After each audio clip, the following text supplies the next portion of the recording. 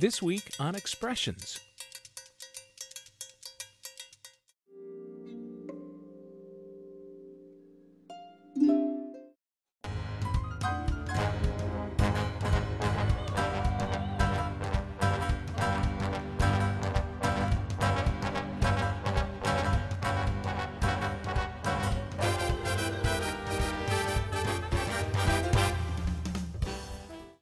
Welcome to Expressions. I'm Jen Mattoni. American painter Ken Backhouse said, "The artist should open the eyes of the viewer to overlooked beauty that is sometimes right in front of us."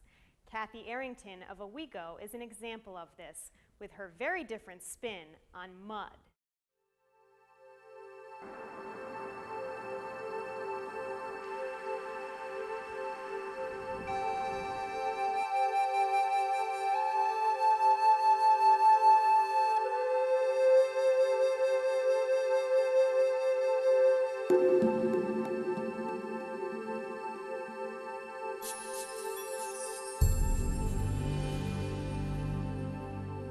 I think art is, we've all heard this, is the heart of a society. I think it just kind of reflects the good and the enthusiasm. We learn a lot about a culture through their art. I think more so than written words. These symbols are Korhogo symbols, which is indigenous to mudcloth painting. Mudcloth comes from the Korhogo tribe. They're also in Mali. Kathye Arrington's show at the Phelps Mansion is titled Soul and Inspiration, Love for Mother Africa. I do use Adinkra symbols too, as a lot of African American artists do. This is actually a mudcloth of my niece and my nephew. But in her images also lies a less apparent love of family, the earth, multiculturalism, tradition, and an overall zest for life itself. All these colors you see are natural. These are the natural colors from the soil. What else would you expect from a person who makes such beauty out of mud? The mud, by the way, is applied not with a brush, but with a stick. It amazes me where people who live in areas where their soil is so beautiful, they don't realize how beautiful their soil is. People will look at trees and hills and everything, but they don't realize that the soil, which nurtures everything, how beautiful that is. There's so many wonderful nutrients and so many wonderful minerals.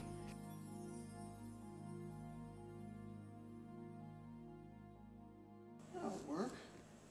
Kathye knows from experience that hanging a show always requires a little trial and error. I'm not going to use that. Also patience. I was going to put this one there. Perseverance. So I'm trying to think, what can I use?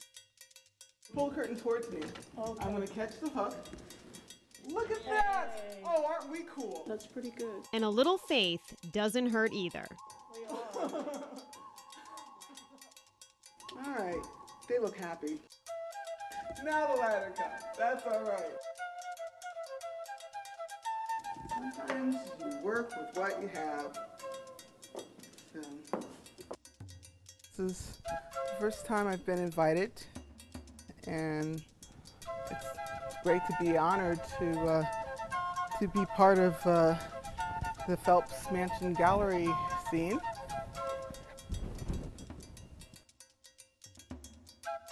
The difference between my mudcloth and then African mudcloth is that I use soil from different parts of the United States. While the show is strictly mudcloth paintings, Kathye's love of diversity and her versatility as an artist are apparent in other examples of her work.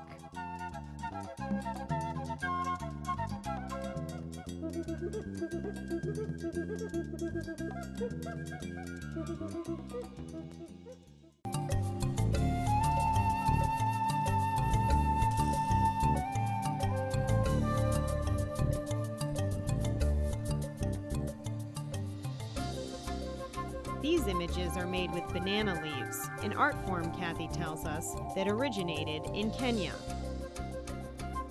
She's also tried her hand at Japanese paper dipping. She's done book illustrations and a lot of other work that's been distributed nationally.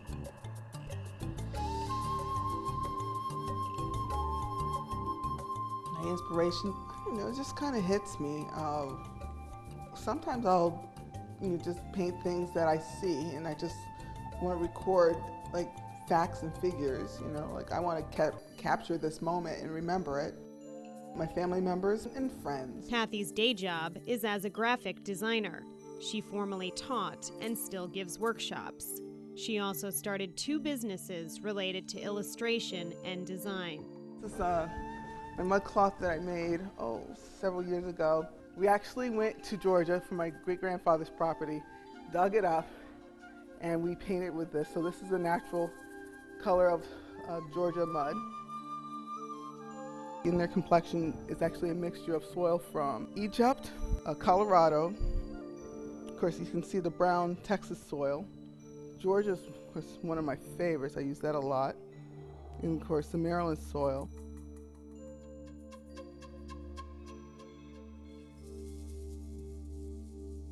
This is a hunter. And this is vitality. When you do paint mudcloth, you have to use cotton fabric. Along with tea, you have to soak it in a tea solution which has tannic acid, which allows the iron oxide in the soil to adhere to the cotton fabrics.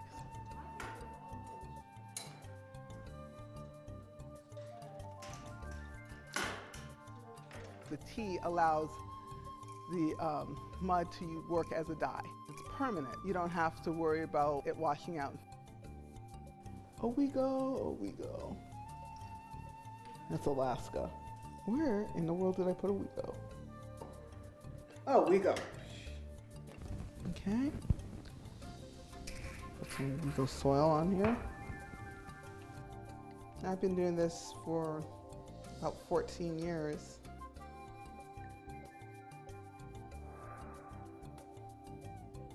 This was an old paintbrush. Okay. Sometimes I use chopsticks, anything you can find. Mudcloth painting is a slow process. It's very relaxing, and also it slows me down a bit. It has its own unique challenges. When people start painting with mud, it's kind of overwhelming for them because they're not used to painting with sticks, and 2, the texture of mud is not like paint, except, you have some soils that are clay-like, so it's smooth, but a lot of it has gravel, sand, and you have to learn how to work around that. And for some people, it's a little difficult. When I tell them I paint with mud, they think it's really dirty. It's a very neat process. And actually, unlike watercolor and oils, it's much easier to clean up because really the only thing that's going to stick on is the cloth because of the tea. There's also the challenge of obtaining the mud. My friends always joke about I'm very easy to shop for. All they have to do is bring back mud. Now, customs, that's the hard part. They always have interesting stories about what happens, how they got their mud. It's the same as, I know it's funny because everybody I know who will bring back mud, or if I get mud, it's not just getting mud and you're done. Always some kind of weird happening happens. I was in York, Pennsylvania, came across, there was this huge mountain, this burgundy color, and I thought, that is so interesting. So I looked to see if there was any loose gravel. So I pulled off to the side, and there was all this loose gravel. I thought, why don't I take some of that home? And so while I was digging it up, this cop came right behind me. I guess she saw me bent over, and she didn't get out of her car, but she turned on her loudspeaker and said, ma'am, are you all right? Just wanted to check on you. I'm like, oh yeah, I'm fine. I'm like, I didn't know what to tell her. What do you tell a cop, that you pulled off the side of the road because you wanted some mud? While Kathye's caught the attention of law enforcement, she's also captivated other audiences. So I've had preschool classes. I've had, elementary, high school, senior citizens, and college students. I just basically stumbled upon painting with mud. I was working in an after-school program. My boss asked me to keep an eye out for multicultural art projects, and I was the art teacher at the time. And she said, well, it'd be nice if you could find some African art. And I thought, well, that'd be nice, but most of the things I knew at the time were either sculptures or weaving, and I wasn't a weaver and I wasn't a sculptor. But then I came across something called Korhogo mudcloth painting. And I thought, well, I do like to paint, and earth science is a big hobby of mine. So I, read up on the books and studied a little more, and I brought it back to the kids. They seemed to like it, and they wanted to do more of it, so I did more of it. And the more I did it, the more I liked it, and I read up more about it, and I also went on the internet, the chat lines. I would go online and to talk to African artists and learn more about it. And I started doing it, started displaying about a couple years later, and the rest is history. As she demonstrates, the teacher in her becomes readily apparent. All right, ready? Well, the more you do this, the faster you actually get. So after a while, you forget that you're actually painting with sticks. Very economical hobby. Get some cloth, get some tea, carve your own sticks. You just have to have a little talent to carve. You're good to go.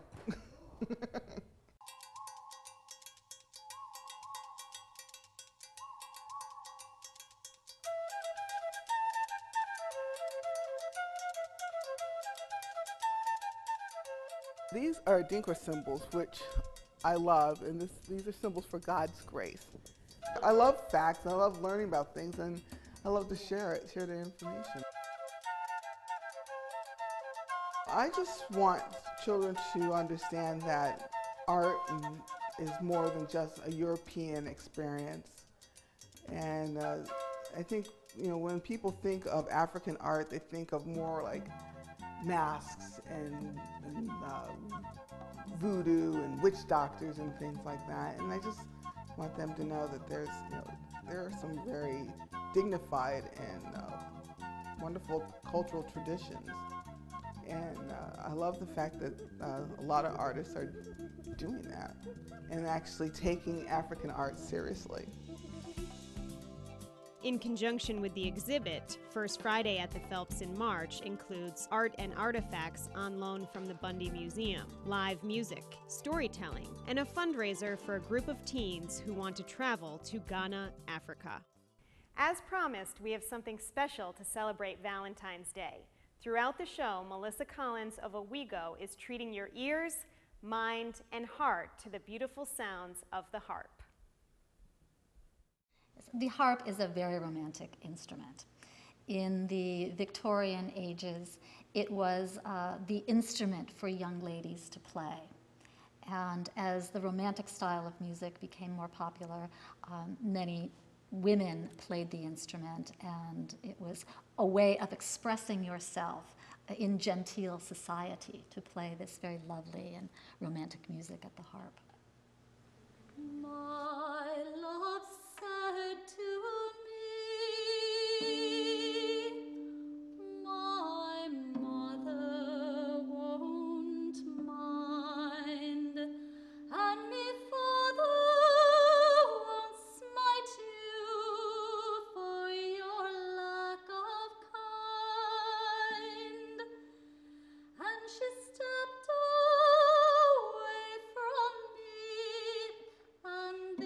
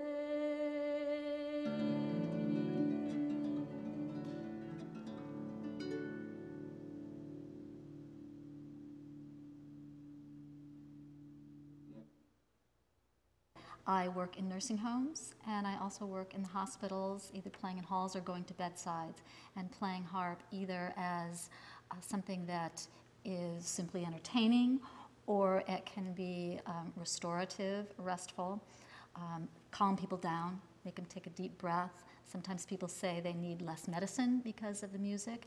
And I also do something for people in the active stages of dying. I do what I call the music vigil, where I use harp and voice for the active stages of dying.